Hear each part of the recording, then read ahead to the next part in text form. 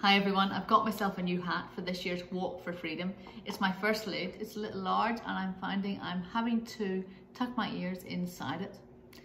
Save the date, Saturday the 19th of October. Mark your calendars wherever you live in the world. You already know that I'm very passionate about anti-human trafficking initiatives.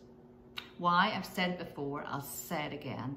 It's preventable. This is not like watching a loved one suffer a disease and you have that feeling of helplessness that there's nothing you can do. This is preventable, and our mission is to reach, rescue and renew. Do you want to help? There are three options. Firstly, you can come walk with us. It's free to register, and this is a family-friendly, stroller-friendly, dog-friendly walk. Secondly, you don't want to walk, you can help by donating to my fundraising efforts via the link below. Thirdly, and perhaps most importantly to me, is to start spreading awareness amongst your own friends and within your own community. Because here's the thing, only 1% of victims are ever rescued. So my question is, what's happening to the other 99%?